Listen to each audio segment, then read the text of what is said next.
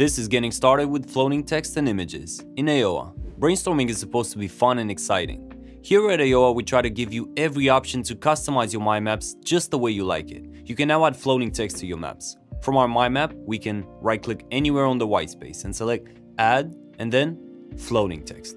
We can add any text we want here, anywhere on the map.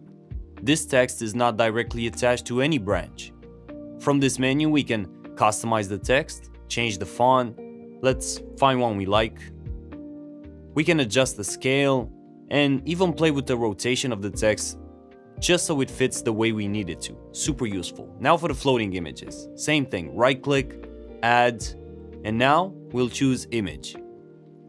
We can search for one on Unsplash, and these are going to be royalty free, so you can use them as you like, and then we can resize it a bit and also move it around. The floating text and images are great because you can add ideas to your mind map even if you don't know where they should go. But if you want to organize them, you can add them to any branch by dragging and dropping.